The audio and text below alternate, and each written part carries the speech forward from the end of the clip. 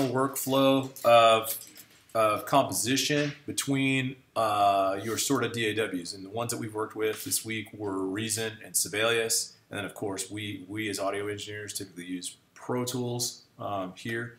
So you guys are very familiar with editing in Pro Tools and working with Pro Tools. And, of course, Reason's a little, it's kind of in between. You've had time with it. Sibelius is brand new. But the reason I had you open your previous sessions that we worked on Monday was because I wanted to show you some different takes that you can approach this with in your functional workflow. So when I talk functional workflow, the thing is that you have to go from crafting your composition or crafting your song creation and take it from inception to design and creativity, go through the editing process, go through the recording process, and then get into your final stages for mixing. Now, here's the thing. In Sibelius, there's no ability to record your voice. So if you wanted to take this and then add a vocal, it doesn't work. So you need a DAW that you can record audio to. You can do that in Reason. So it's available to do it in Reason. But again, if your strengths for you guys, I know your strengths in editing for audio are typically in Pro Tools because you spend most of your time there. So a lot of times what I'll suggest, and even in my own workflow, if I'm going to record vocals, I'll record it in Pro Tools, which means that I'm going to move my instruments or sounds from Reason or even Sibelius and take them to Pro Tools. Now there's a couple options here, okay? When we're talking the functional workflow, there's two questions you have to ask. One, do I like the sounds in the original DAW that it was created in? Two, are there better sounds that can be gained by merging or moving the MIDI data from the previous DAW to the new one, okay, to the one of choice. So in this case, it's Pro Tools as our final destination.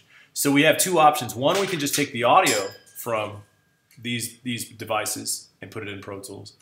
Or two, we can actually take the MIDI from these devices. But when we take the MIDI, it's only the data, which means we then have to generate or recreate new instruments in Pro Tools. Again, that might be the whole point. So, like, if you have a better sound that you want to try to use in Pro Tools, well, a great example, Sibelius. You know, here's the Sibelius, stuff we have here. This stuff we were doing the other day. Let me,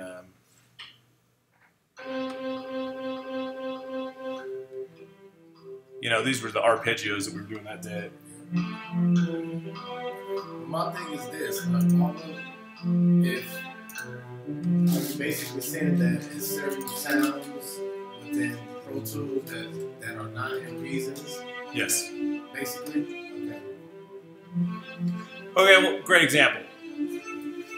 There's this, right? Okay. And sorry, for some reason. Oh, I think for some reason there was a stacking of. I forget why. Those parts down in there. So watch what I'm going to do here. Okay. So like a couple things that can be done. One, it's a little tricky. But I can actually add certain instrument plugins, like the Native Instruments Kontakt player that we were just talking about. So we downloaded the demos for the string ensemble so that you could kind of walk through these and I could show you what they look like. If I were to open this, there's a little view here if you go to the mixer in Sibelius where you can actually go and tell it from the voicing standpoint where it says S-Play. You can actually tell it that you want, some sort of different player to actually play the device here. Well, the thing is, and of course you can see all the Sibelius sounds that are associated here. What we can also do in the configuration is we can actually go to this configuration setup here and say, you know what, we would like to use an additional player here. And let's see if we can find it. Although, sorry, the reason it's not showing up is because I loaded it while this was here. So hold on, let me kick out of this and go back in. Sorry, I have to jump back in it in order to see it. Let it do its thing. Notice you see it now all of a sudden Kontakt is showing up down here in the VST listing. So what's going to happen is Kontakt will actually be able to be playable through Sibelius. The downside to it is it's even the workflow for that is not as functional and as easy to work with as it is in Pro Tools, because in Pro Tools you have a mix window that always shows your active plugins, wherein Sibelius, like using those plugins isn't as easily visible. You have to kind of open up a couple windows so to see. You can use what is it? The Kontakt? Kontakt. Kontakt on both of them. Yes, essentially, yeah. Yeah, so and you can use a lot of third-party other players on here as well. Let me see if it shows up now. You actually have to go in and to go to this play configuration to actually tell it. Okay, see them here, these VST AUs. And you can actually choose, let's see if it, let me do it this way.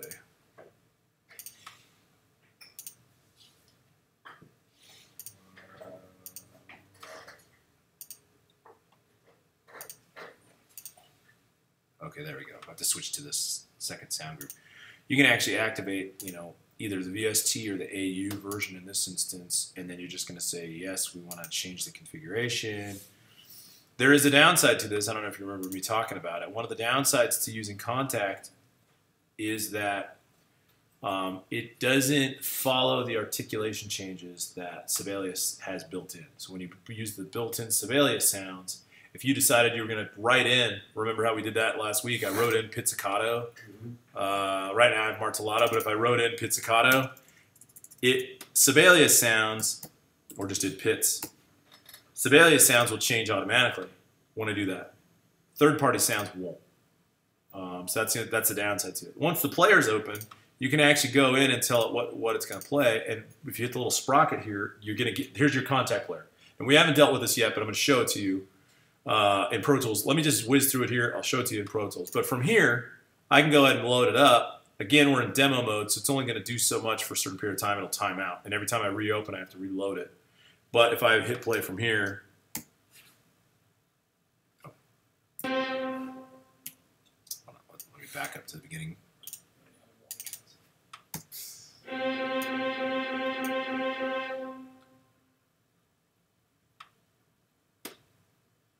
Hold on, let's see. Let me switch the.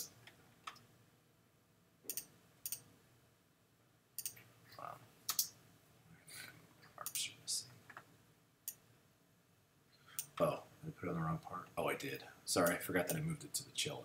So let me go back. I'm looking for the cello part. It should be on Kontakt.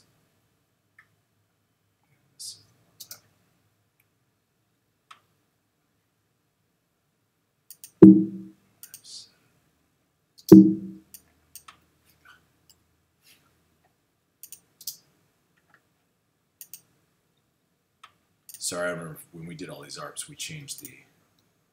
So this is just another plugin then? Yep. What's so special about it? What are you doing? I like it. I was using the studio. Matt showed me that. I've been looking for live basses. Yeah. It's like artists and I can't find. Yeah. You just can't do the samples. But I shot it. But like he's playing in the studio. It just sounded great. Yeah, Matt B. Kevin. He's a monster. He's a monster. That's not good. But yeah, the bass, like the live bass I heard. He just played one without. That's how I do. Right. Sorry, let me see why this voicing is. And you did that through Kontakt? Yeah, it was good. And all the instruments they had. Yeah.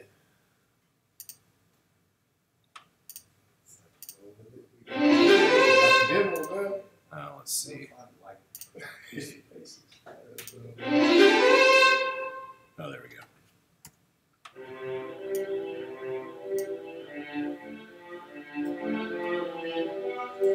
That sounds good. Yeah, and you can make changes to the articulation down here in the window.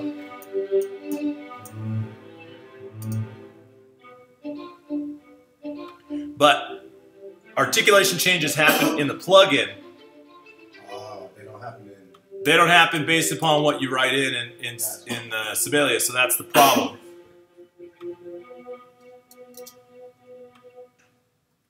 See if I can get that to replay.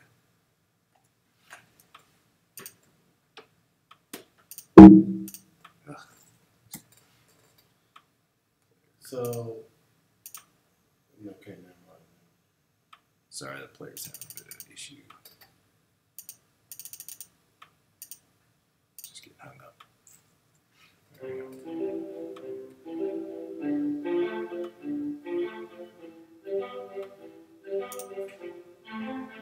You know, but yeah, that's what this is. So what you're saying is that, yeah.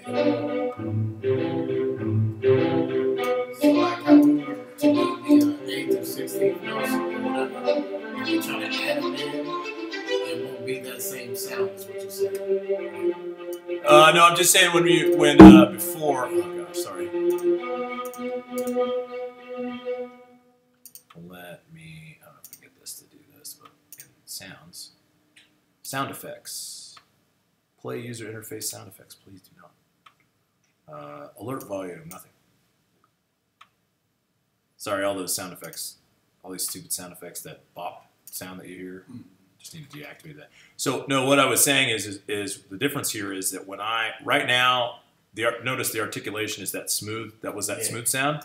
When I go back to the although when I go back to reconfigure this to Sibelius sounds, Oh, right, gotcha.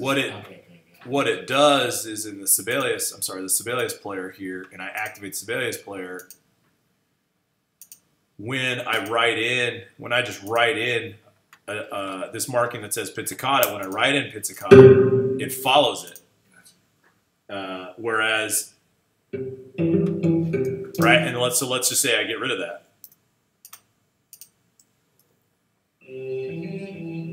Right, it immediately changes the articulation style based upon what I write in. It will not follow that when you're doing when you're using a third party like Kontakt. It won't follow that. What you have to do instead is you actually have to, in the device itself, you have to change the articulation manually here. So that's the only workaround issue that we run into when we're running it through things like Sibelius. Sounds great though, doesn't it? I mean, it's a much more realistic version of the sound. The other thing you have to do with these when you're using them in that kind of form is you will actually have to tell it. You see where it says MIDI channel A1, channel 1. If you remember correctly, every MIDI channel or every MIDI path has 16 channels available. So you'll see from host, meaning from Sibelius, here's our 16 channels. In order to separate one player from the next, you have to go in and say, all right, well, if I want this one to be a Kontakt player in the mapping, I have to tell it which MIDI channel it's supposed to report to. And when I go make another one, as you begin to make these, you have to tell it whose general MIDI patch is it using. You can set it to auto, but I don't think it works out as well in that setup because I think it gets confused who it's supposed to report to, because basically what that means is when you open it up, it's trying to hear everybody, or that's on channel 1. If they're all associated to channel 1's MIDI, then it gets a little confused. So that's why it's not as easily a functional item. And you can see how every time I open this, I got to go to this window here to make this possible. And you have to configure it from the sound output configuration here. It's not as easily fluid as it will be in Pro Tools. So what I'm going to do, I'm going to have you guys do, is let's go ahead and real quick export our MIDI. So go to your score that you have in Sibelius. You're going to go to export. So I'm going to show you. So like, let's just say you created it in Sibelius. You use the Sibelius sound sets. Now, what's the pro of Sibelius? Well, Sibelius follows articulation changes, style changes, and if you were to write in crescendos and decrescendos in Sibelius, the MIDI follows that volume change, okay? So you're going to go to the File ribbon and go to Export. So there's a couple ways we could do this. You could have written in Sibelius, and you could then want to take it to Reason or Pro Tools, or you could have written in Reason and then try to sling it to Sibelius and then to Pro Tools. I'll tell you the cleanest way to do it in terms of MIDI, for MIDI's sake, of course, is to write it in something that has a MIDI editor. Sibelius does not have a MIDI editor. When it comes to writing it for notation's sake, you're better off writing it into a notation software, like Sibelius, because then you don't have the weird workaround things that you'll see where there's duplicate notes, or anytime, like when you're writing MIDI, if you accidentally left two notes overlapping each other, in the score editor, it's going to represent it as a stacking of notes on top of each other instead of what you audibly hear a lot of times in the DAWs, where it just plays one of those two notes because your polyphony is maybe set to 1, so it's a monophonic device. So there's a couple weird workarounds you have there. But in this instance, what we're going to do is we're going to pretend that we wrote you wrote your arpeggiation file in Sibelius. So what we're going to do is we're going to export the MIDI. So you're going to just hit export, MIDI, and then it's going to ask, well, how do you want the MIDI exported? There's two ways to do it. One way is to see where it says MIDI file type 0, type 1. One way to do this is to tell it that all MIDI is going to essentially be put on one track, and the other way is to tell it that all the MIDI is going to be split into separate tracks, just as it is in your score. By default, that's how it's set up to do it. So like if you were to hit export, it's going to just drop. It's going to be one MIDI file over multiple channels. So what I want you to do is go ahead and hit export and put it on your hard drive or wherever you're saving all this stuff. Type 1 or type 0? Type 1. What does that mean? So that's, well, I'll show you here. That's in the type 1. I'm going to put this in the writing sessions. In type 1, this is, I'm just going to call it ARPS from Sibelius so that you keep track of it.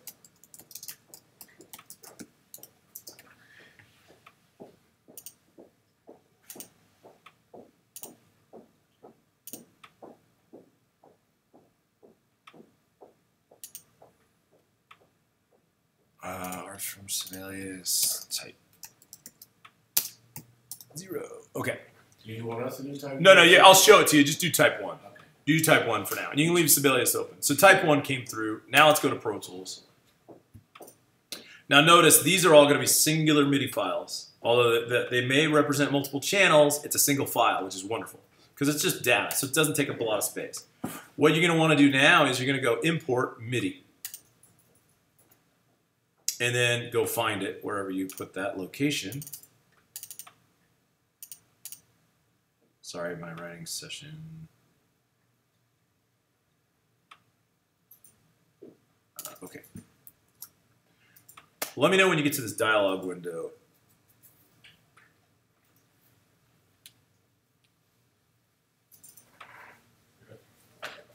Golden? All right, once you're at this dialog window, what it's going to ask you is it's going to say, hey, where do you want to put this MIDI? Now, here's the catch, okay? If you're importing MIDI into a brand new session, you want to import the tempo map, you want to import the key signature, and you want to have it set at session start. Destination is going to be a new track.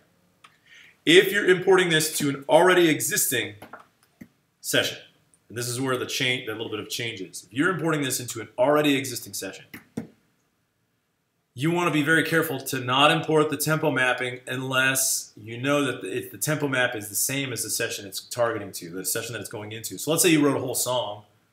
You already have a full session with all these instruments here. Then you decided you're going to write some strings for it in Sibelius. If the tempo map is the same, like let's say it's just BPM equals 120, both sessions, import tempo mapping is fine. Or you could just not do it. It won't actually affect it at all. If you elect to import a tempo map that's different, it'll screw up your session because let's say the Pro Tools session's at BPM 150, your Sibelius session was at BPM 100, it's going to bring in BPM 100 and it's going to screw up the tempo mapping for everything in the session. So you want to make sure to be mindful of when to bring in the map or when to not bring in the map. Easier done to bring in the map when this is a clean session. Again, you got to be very careful importing the map when it's not a clean session. And then the other thing here is that, like if you elect to not import the tempo map, one issue that you run into is that if you then change the tempo, let's say we didn't bring in the tempo mapping and the tempo was at 100, and it went into this session at 120, it's just going to throw it in how it fits based upon its BPM reference. So like it's going to actually move it to BPM equals 120, which might be beneficial for you at the same time. So you bring it into an existing session, you wrote it at 100, you're not sure what tempo it was supposed to be in Pro Tools, don't import the tempo mapping, it'll automatically map it for you as it comes in. So there's that option. In this instance, we're going to do both. So select both, new track, should look like this.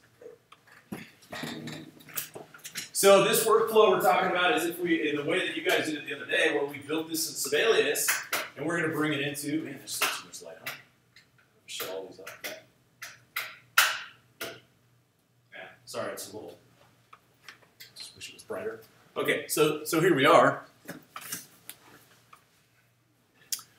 So you have everybody here, and of course my view here is showing way too much information for me. I'm going to get rid of this. I prefer to see, for me, I like to separate editing from mixdown, so I always prefer my mix window to be in charge of all that instrument routing stuff. So, and even the I/O, I just like to save more space. Save more space for editing. All right, now if we go to the mix window, so what you should see, this is where it gets a little weird. Okay, everything that was just brought in is brought into a MIDI file, and so everything that was brought in was brought into a MIDI file. Problem with that is that we're going to want to use it as an instrument file, an instrument track. So we're going to merge these over into an instrument track. You could use them as a MIDI track and route the MIDI to just one plugin, but I prefer all the plugins to remain separated. So what we're going to do is we're going to go. I mean, and even then, it depends. How many parts did you guys actually write on? Did you guys write on multiple parts or just one? I only have MIDI on the violin. I got violin 2 and viola. Okay, so if you space it out, then yeah, you're going to want to do this multiple times. So all I'm going to do is do Command-Shift-N, and I'm going to go to a stereo instrument track. You only need however many you wrote parts for. So if you're telling me you only wrote one part, make it 1. If you wrote 4 parts, make it 4. I'm going to make 4 just for now, just for safety's sake. What I'm going to do with these is I'm going to grab all this data. Okay, so I'm just going to grab all these chunks here. I'm going to take them on down to my new instruments. At this point in the game, you can go ahead and delete these. You could get rid of these MIDI tracks now that you're done with them.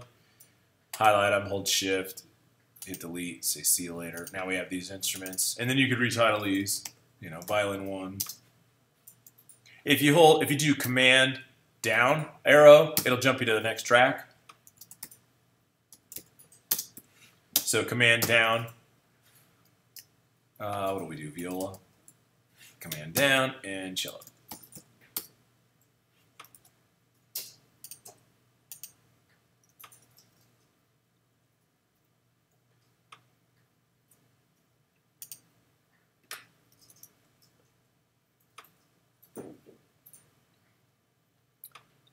Let me know when you got that far. Get rid of my sends view so it's out of the way.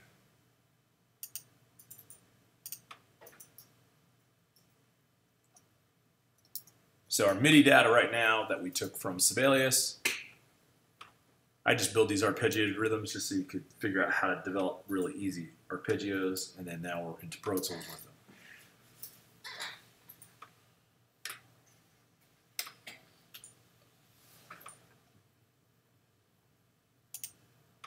Meantime, switch over to grid. All right, you guys okay?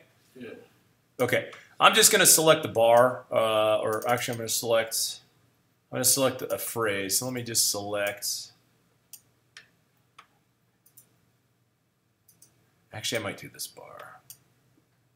I'm going to select the bar, go to options, make sure loop playback is selected so that it'll loop for me.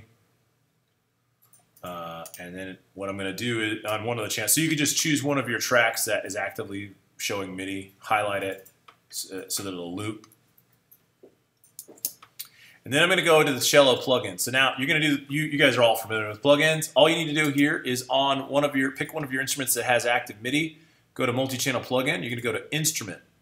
Your instrument will be Kontakt 5, the Kontakt 5 AAX. We're going to open this up. Then you'll see this string ensemble selection here. You're going to click on the instruments listing here, so you see the drop-down come through. Once that drop-down comes through, you can bring in either the ensemble. In this instance, you could use it as an ensemble, but notice they also have the parts written out or separately. So you could actually take just the cellos, just your part that you're using. In this instance, I have a cello part open. So if you're using a violins or viola parts there, you can highlight those.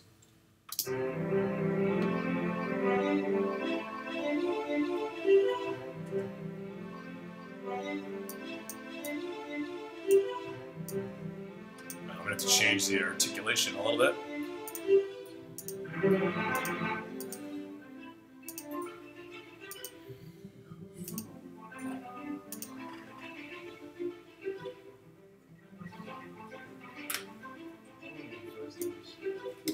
Did you get that far? Yeah. You can throw your headphones on, check out the different things you could do with this. Now, the big thing here that you must remember is that because your articulations, like we were doing arpeggios, you're probably, if they're elongated, you can do the legato sustained articulation down at the bottom. So you don't have to scroll down in the window. Like there's a little scroll options to the side. Scroll down in the window a little bit down there so you can see that, but you want to switch your articulation so that you can see how they work out. Oops.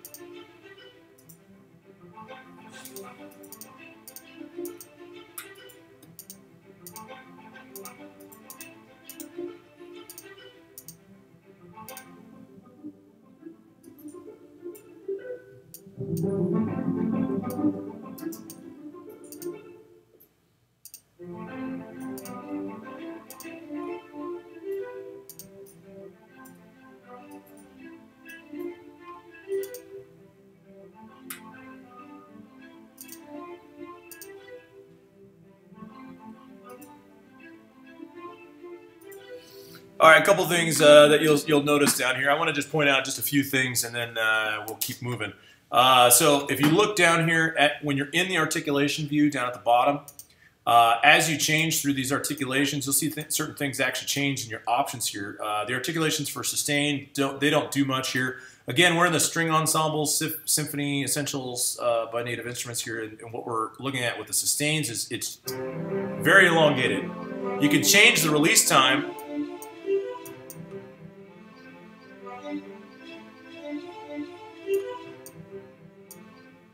A little bit of the expression.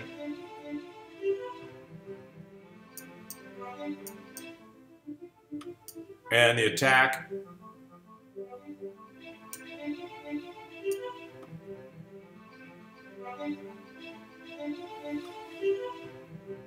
If you like that kind of sound, but you're better off moving to something that's more actually accurate for how it would be articulated if they had to play this.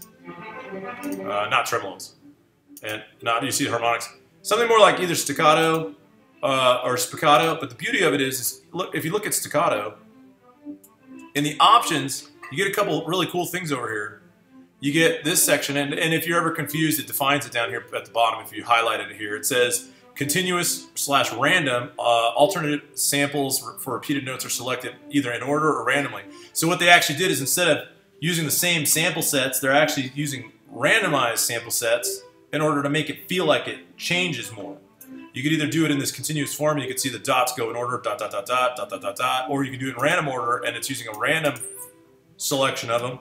And then in addition to this, if you add slam, controls the amount of compression for increased impact, so check it out.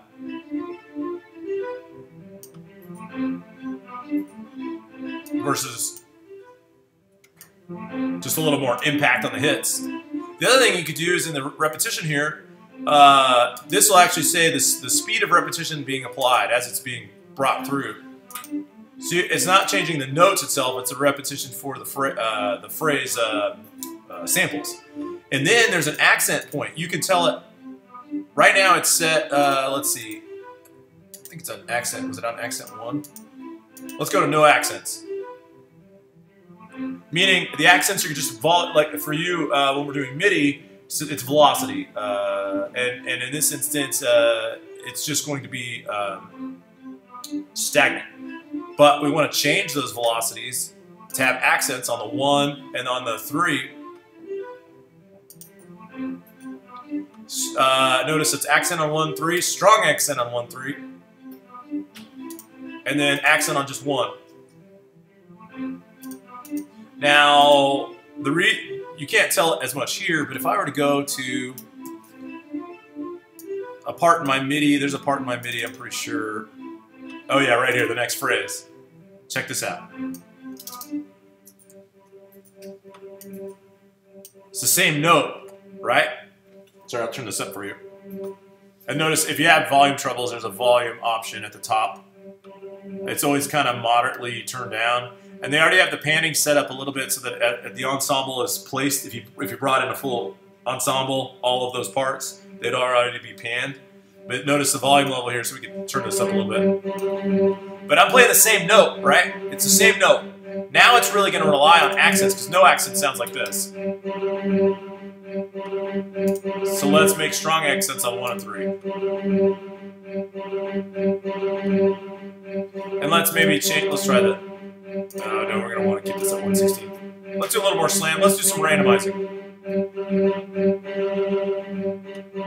I hear a little bit of the repeating. Now, check that out. It got all of a sudden really... You hear the bow real strong.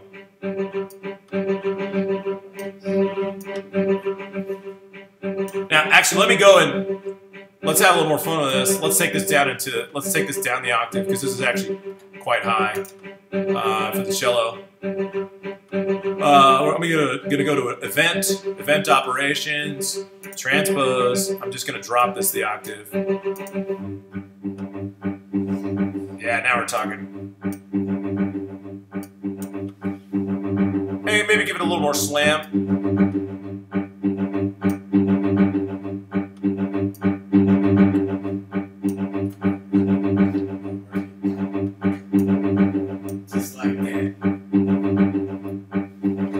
Yeah, I mean, if I wanted to do a little more with this, I think,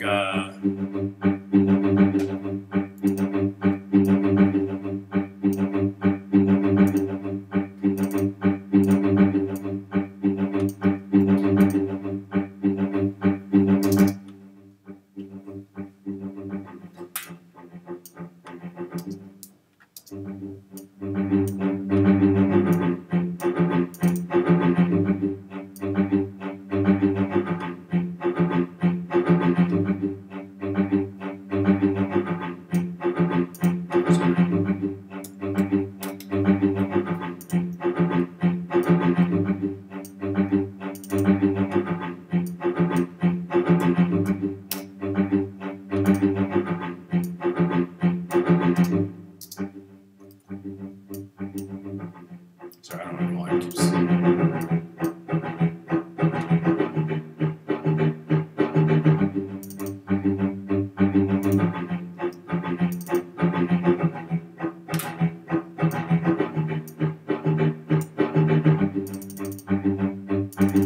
Sorry, I'm just going to make a real quick adjustment to the MIDI.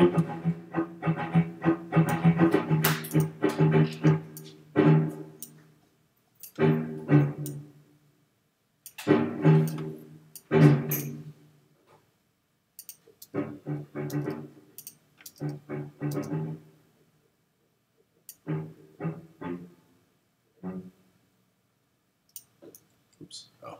Ah. Sorry, my grid value is off.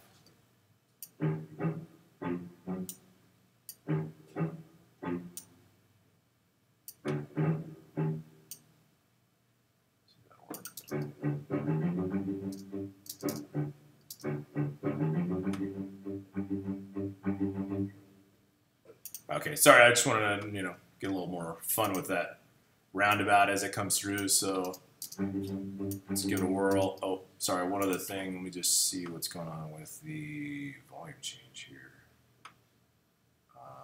Controllers, effects. Huh.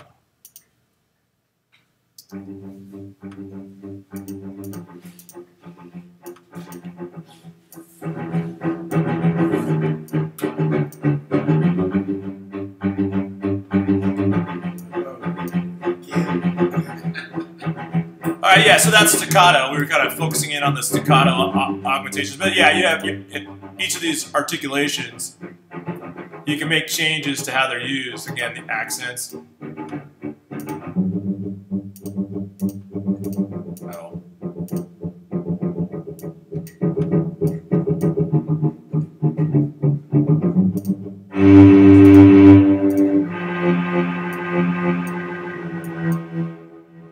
Doesn't really work out as well here, which is why these are so much better.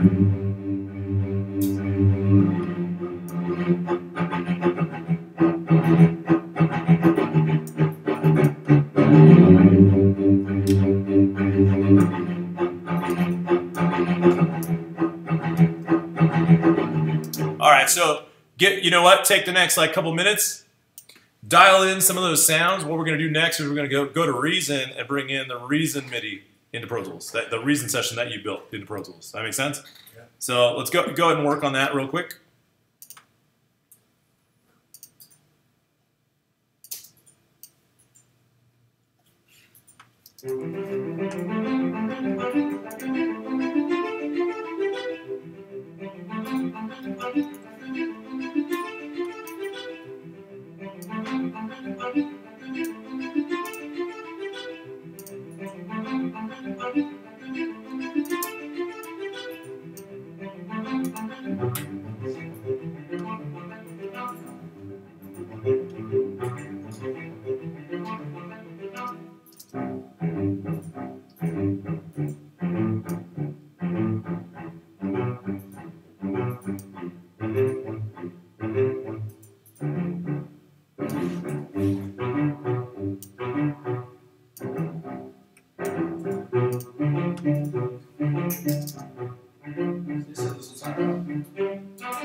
Yeah, it should. I don't know. Mine hasn't yet, but is yours?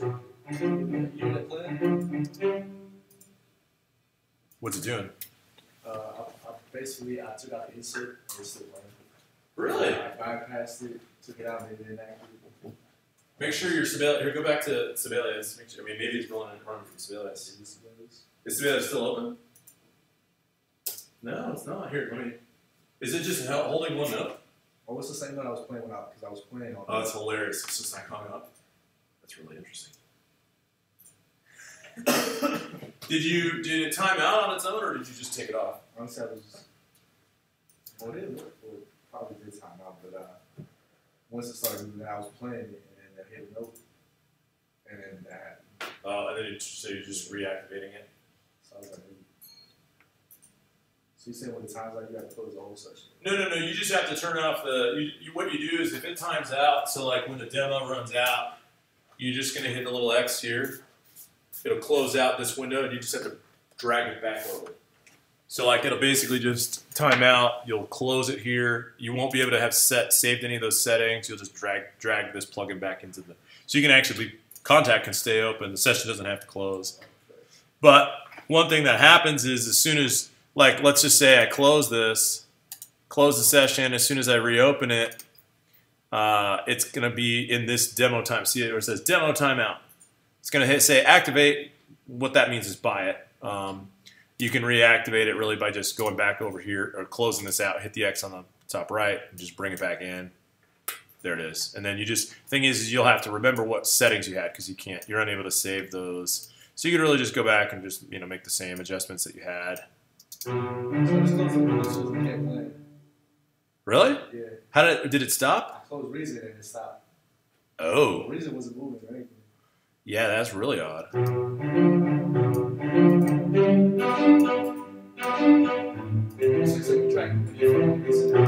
Yeah, that's weird.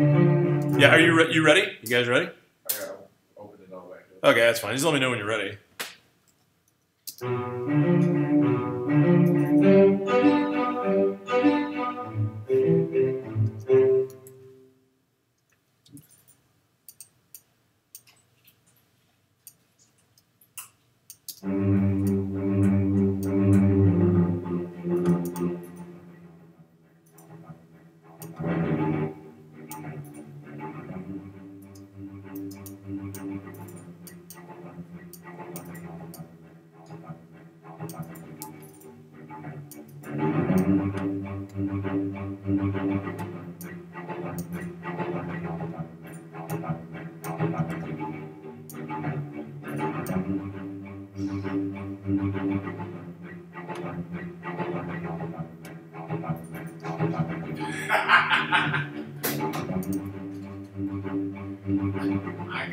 I got you.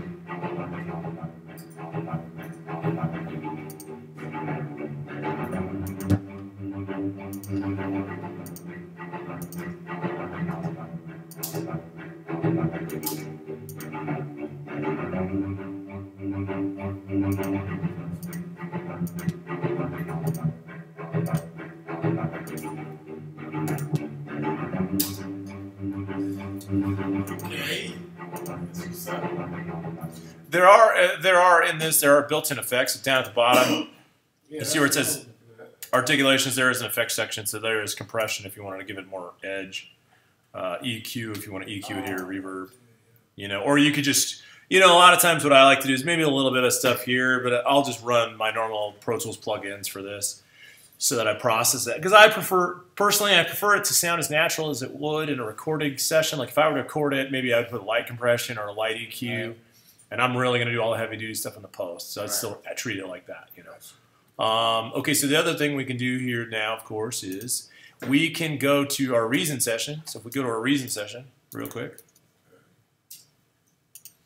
And in our Reason session, what we can do here is we are able to do the same thing we did before. The one thing we're going to want to change, to be honest, is I think when we added these rhythms, is I'm going to want to get rid of...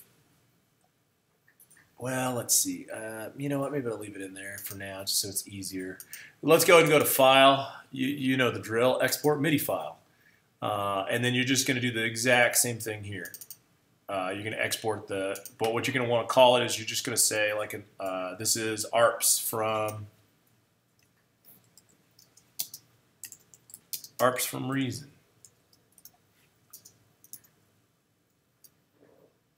Now, the difference that we're going to have here is if you import the tempo, which is fine. I'm okay if you import the tempo. You just need to know where, because you're not going to want to import it right alongside of all these guys. So my suggestion would be, I think you can do, if you go down to the end of your MIDI and make a selection on the grid, make sure it's on bar 1, beat 1 of the grid, so activate the grid. Make sure the grid is in bar mode. All right, so activate the grid, make sure the grid is in bar mode. Then we can go ahead and do File, Import MIDI. And the difference here is when we choose the MIDI from Reason, we'll open it up. We will say it's going to go to a new track, import the tempo map, import the key signature, and see where it says remove existing instrument tracks. We're not going to want to do that. But what we will want to do is tell it, instead of starting from session start, we're going to start from selection. So notice what I had to do in order to do that is I had to go to a clean bar after all my other previous MIDI. So I have to be beyond my previous MIDI. Make sure I'm in bar mode. Make sure I've switched it to grid. Go ahead and highlight a bar, and then you'll tell it import MIDI. And instead of telling it session start, you're just going to say from selection. Down here, see that drop down? Selection. Import tempo, because you're going to need it. Import MIDI key signature. And then what it should do is it should drop it. And what you'll see up in the tempo mapping up top here is you should see a clear, defined tempo change. Before, well, let's see. I don't know why it bumped.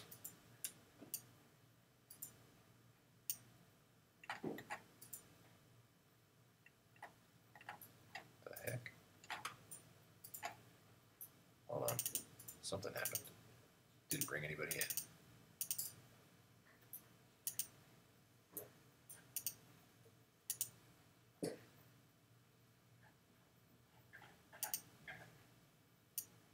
Oh, that's what happened, I think.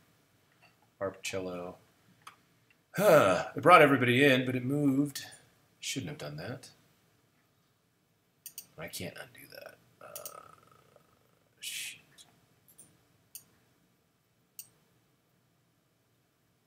Actually, let me revert to saved. Should have left everybody where they were, but it didn't, unfortunately. File, import MIDI.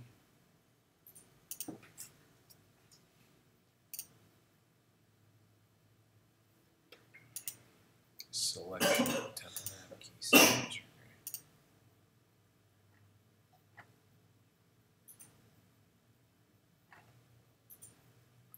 Yeah, for some reason it keeps, I don't know, did yours do that? Where it moved everybody together? They started, well, they didn't even start at the right spot. They were supposed to start up ahead. They didn't. They started from where my other track from Sibelius started. Ah, crap. Hold on.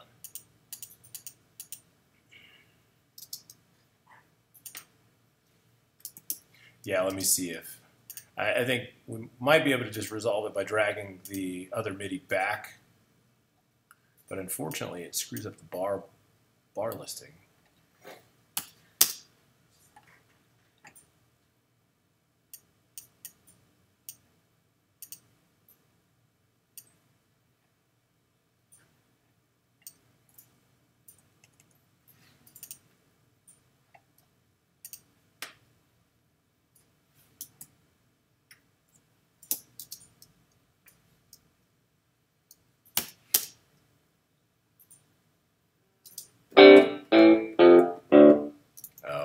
Reason took over, I think. Yeah, shoot.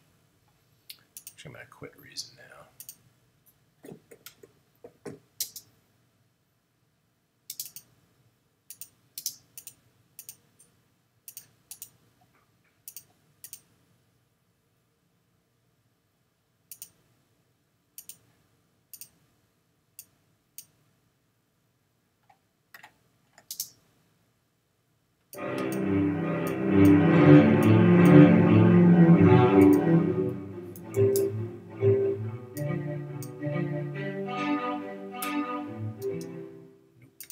It actually failed. You know what? Maybe the best thing to do then is if we do, let's see. Ah, shoot.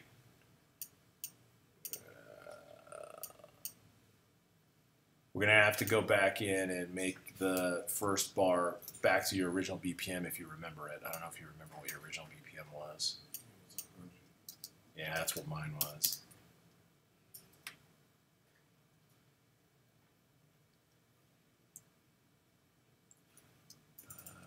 Now it's having issues.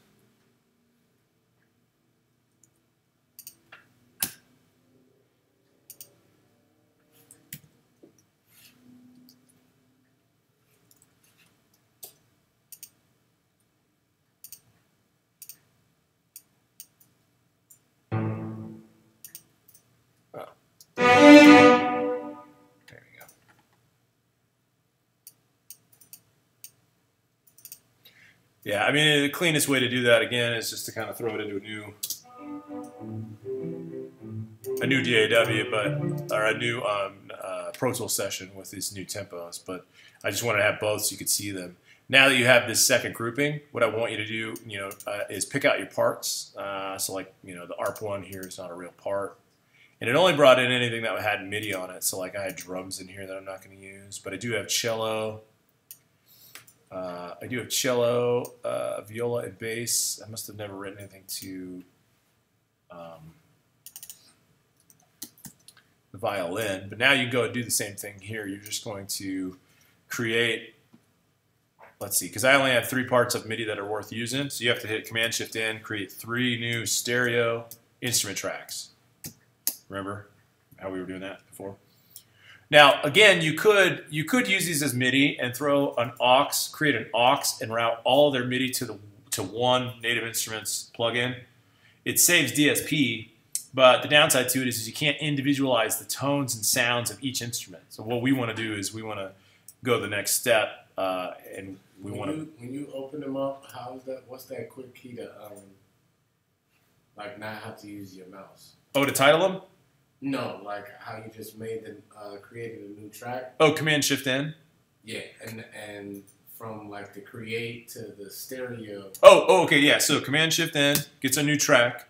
Holding Command up or down toggles what type of track. Holding Command left or right toggles mono, stereo, and 5.1 if it was available. So, that's how you get that toggle. So, and then you could just type in the number. If you wanted, how there's this plus sign? Yeah. That's Shift Option down. Or, I'm sorry, Shift Command down. Shift Command down, up and down. If you wanted to do some of those. But yeah, now that you have these, you can go ahead and move the MIDI that you want. I'm just only going to take these guys. Throw them here. Go ahead and delete these. I don't want them.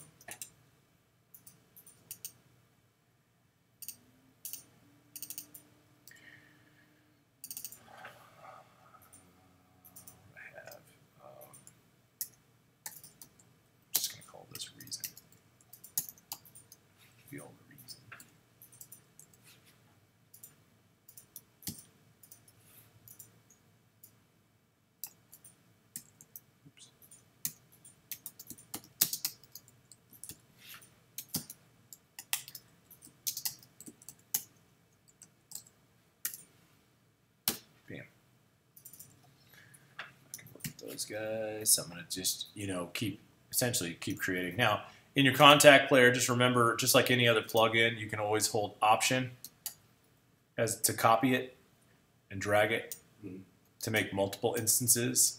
You're going to have to go back into each one, and you're going to have to get it out of the demo timeout, change it to the sound that you want.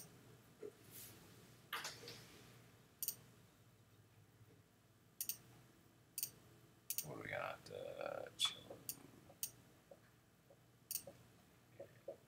Bass.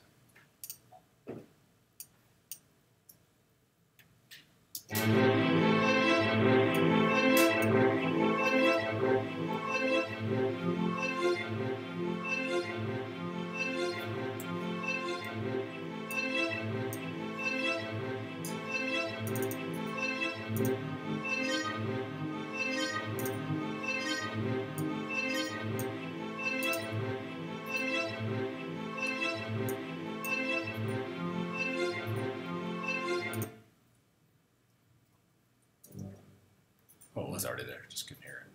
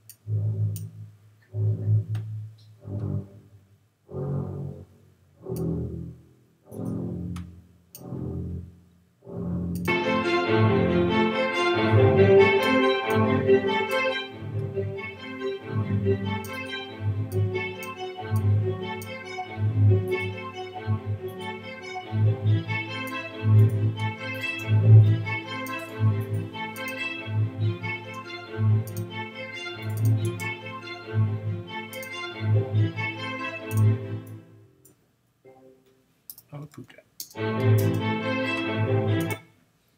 Let's go up one with this one. We'll see. Thanks.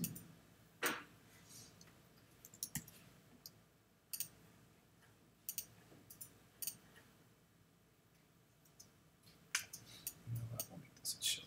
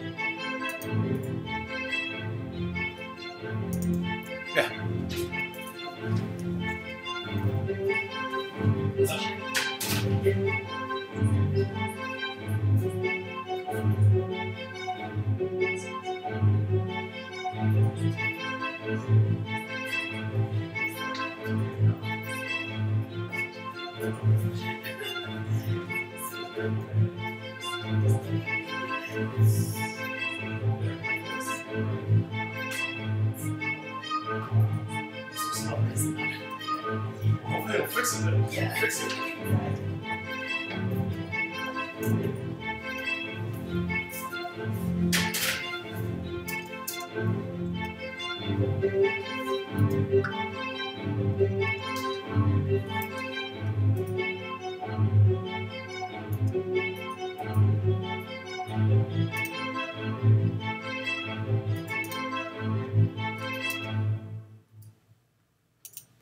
Yeah, not too bad, right? Sure. All right, I'm going to dump this over, actually. While I'm at it. Works for me. What's this one? This was Reason.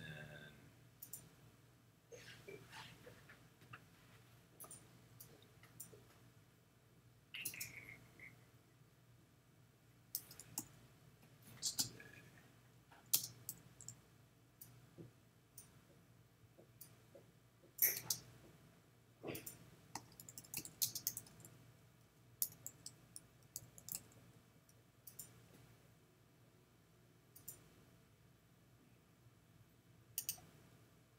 Oh, whoops. Shoot.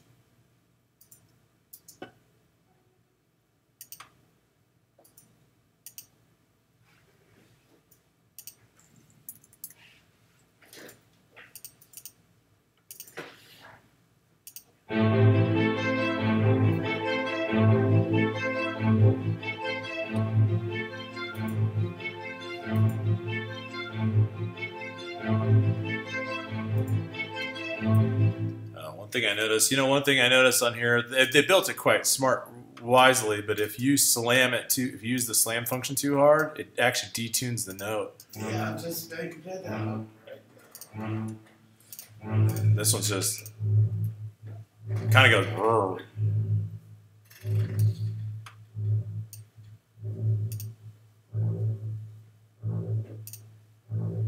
Yeah.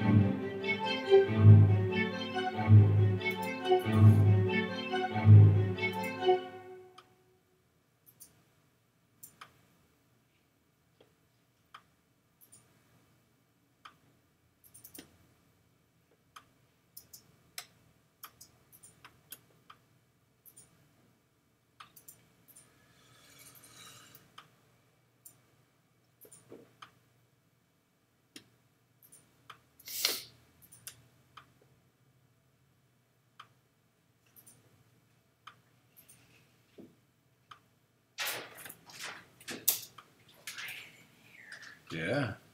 Showing them how to use these native instruments. Wow. And these are all demo modes, so they'll time out eventually. I think it's really cool. Wow. Just killer stuff. Beautiful. Oh, yeah. Are they expensive? These Ensemble ones are a little pricey. I think they were like $200. Oh my section. goodness. But they're beautiful. Yeah, these ones sound really good. This has got a real good. They have a lot of cool options. Jeez. Ooh, that's beautiful. Thank you, dude. I really appreciate it. How's your morning going? Awesome. Brandy just showed up. And you're getting the documents she needs, right? You had the documents set aside? Yeah, that's right. Okay. Thank you for reminding me. You got it, man.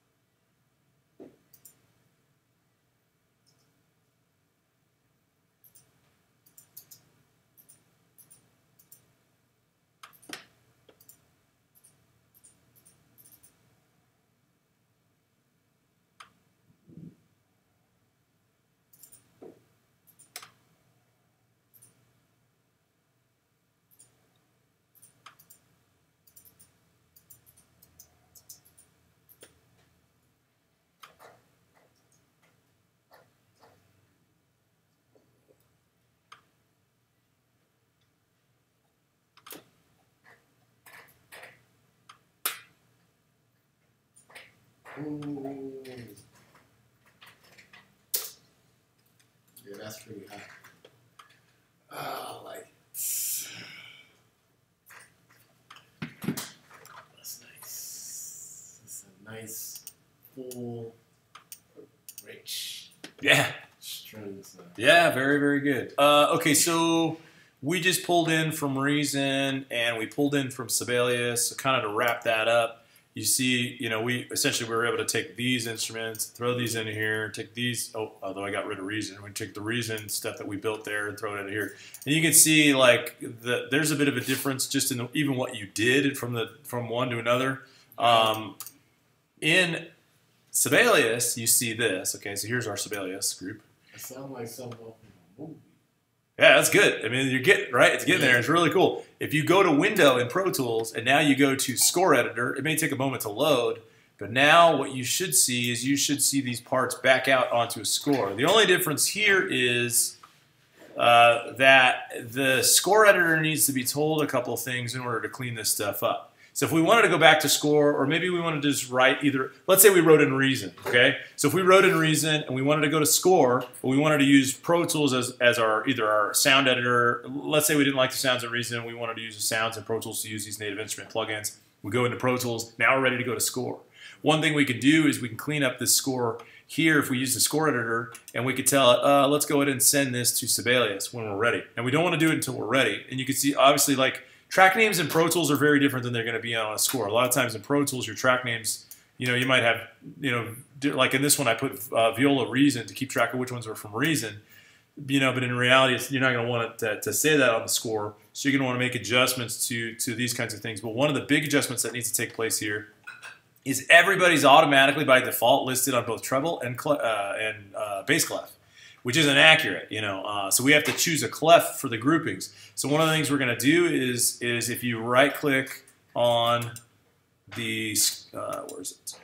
If we go Score Setup, you can put some of the general information here. Notice it just says title at the beginning of it. It doesn't even use your session name. So like whatever this was supposed to be called, let's just say this was ARPS, composer is your name, right?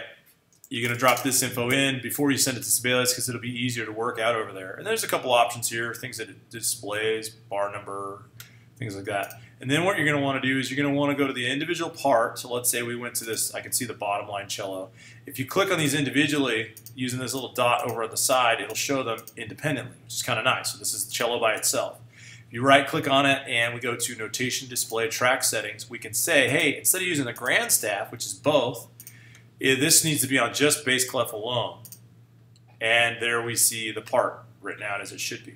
Now, one of the issues is that we talked about in the past with this, and this one, I think this version of the cello, where is it? How the heck did that get off? Somehow this turned out to be off by 2 bars because of the tempo change.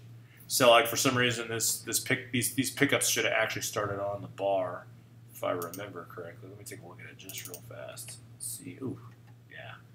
For some reason the bar read count got way out of whack when we opened up or loaded the the strings from Reason. It messed up what was going on in our other group. So what I'm going to do is, oh no, I'm sorry. Where was I? Oh no, I was on cello. So what I'm going to do is I'm going to ignore all the stuff that I had in from Sibelius, and I'm only going to work with the stuff that I brought in from Reason. So let's just say, like right now, I'm seeing this bass Reason. There's a lot of rests in the front end because of the fact that I moved it down a few bars. So in this group, again, I'm going to go to bass clef. Notice how much it cleans it up. The other issue that you see here, one issue that you see here is these are way off the staff. You see how far these are off the staff? What we can do about that is what we can do with it is just in the notation display track settings, there's something that says display transposition. So we're going to actually, for the display purposes, transpose this up the octave. You see how we did it there? See what we did if it was at 0. See how far down these are? And if we take it back up, they're displayed actually on the staff.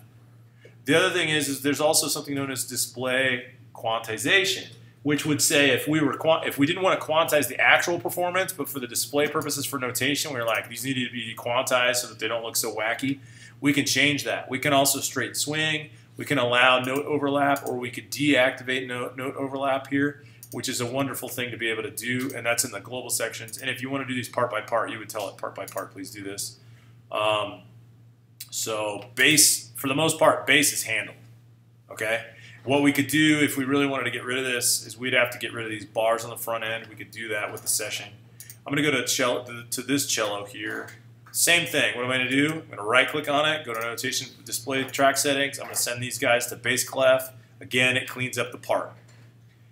For this other one, this one really is more, I think the range actually goes down into the cello, but I think a violist could manage playing this.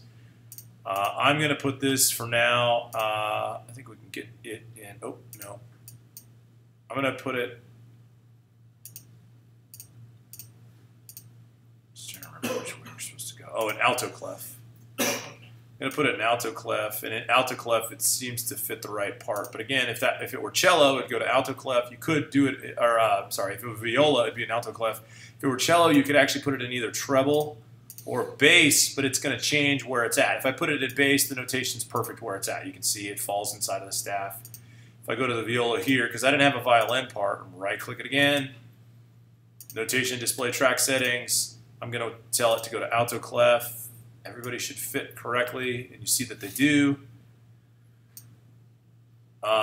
And there we go. So then here it is the score, and if I bring them all together and highlight them all by activating all their parts there, you see them as a grouping. The only issue, again, is that we need to switch some of the names. So like this name would go to cello 2, and I'd get rid of the reason, and it's just going to clean this up a little bit. Oops, wrong one.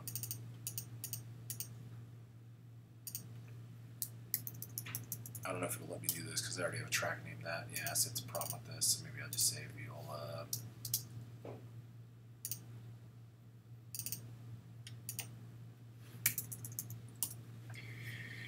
Okay, and then there's those parts. And again, with those dead bars, I'm just going to save this real quick. What we could do with these is if we were just to remove the dead bars, and let's just say, for the sake of this session,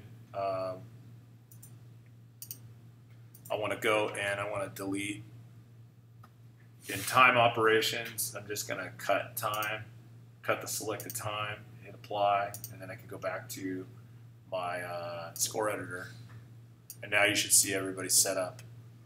There's a pickup down in the cello for this one. Is it because oh yeah, it's a carryover from the last phrase. Some still actually, there's still an actual dead bar left. And maybe that's why the phrasings are off. Because there's a weird, whatever this is, quarter note. Yeah, so we got a quarter note value at the beginning right here. That needs to be cut. So if I go back and cut more time, there we go. Go back to window. Here's my score now. Oh, why did that shoot? Oh, because the bar. Dang, this is so weird. Sorry, when I cut that, the bar moved. Holy cow. Session start should be here.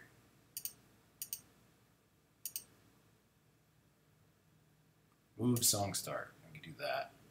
Apply it to right where it's at. Renumber song start to 1.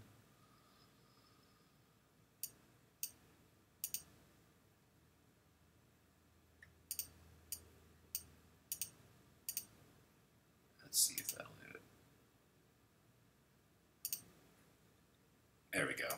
Except there's still a dead bar. Yeah, so it's a little quirky because we still end up with a dead bar here. Oh, because somebody's still in it down below. Dang, that sucks. Even though the bar, notice the bar number at the top here is titled bar number 0. See it? Bar 0. Which it should be bar 1 at the beginning. So really this is the beginning. So you'd have to, I mean, again, it kind of shows you why it's so much easier if you start off with a clean MIDI. I merged those two sessions just so you could see it. But essentially there you are with your score. We go in and send this to Sibelius. All of a sudden, what we just did in Reason, we threw it into Pro Tools to get a better sound. Now all of a sudden, we get to have to use this in Sibelius. We will have to make a few additional minor adjustments to set it up, and then add any articulation, any crescendo, decrescendo. But look at it. I mean, it's pretty spot on. You go through and play it.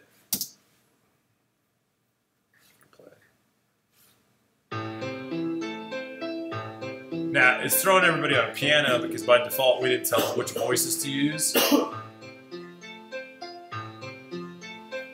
But everybody's where they should be octave-wise. You could go in back to play, and if you go into the mixer, just go in and say, all right, well, you know, everybody needs to go back to some form of string configuration. So we go back to the second group that we used here, where we had Kontakt 5 associated.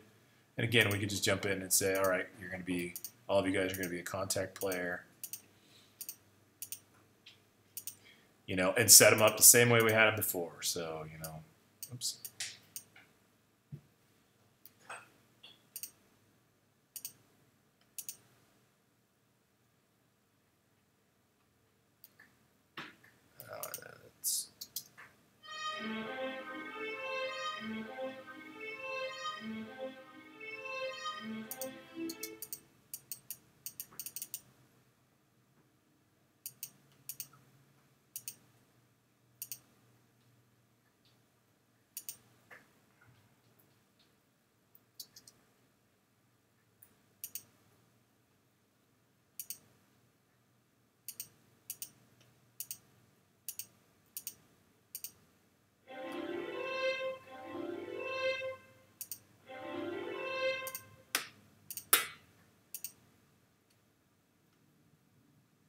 For some reason these aren't activating on more than one. There's a fix for that in the configuration. Well, of course, with all that being said, there we go. And there's our ability from a functionality workflow position to get we went full circle. We went from score to Pro Tools, took that made a really cool sound. We went from Reason to Pro Tools, made a cool sound, and back to Score. So you have to choose. You're going to have to choose what kind of workflow works best for you. There's obviously a couple complications in this. One of the complications that you see in pros and cons as well is if you were writing this to, let's say we're in Sibelius. Let's go to File, and let's go to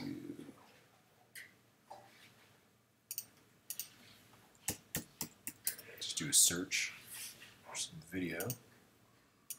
Okay, and we have to in our view panels, video.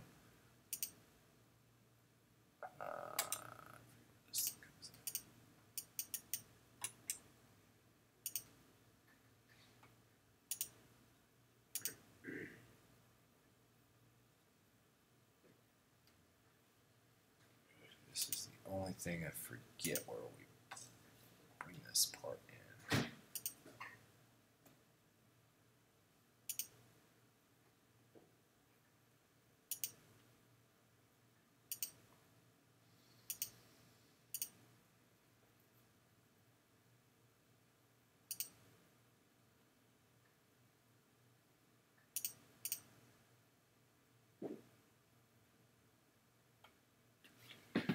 Sorry, there's a way to bring in video there, but I'm going to bring in video to Pro Tools in the meantime. Obviously, one of the issues that we run into with Reason is Reason does not have the ability to sync video.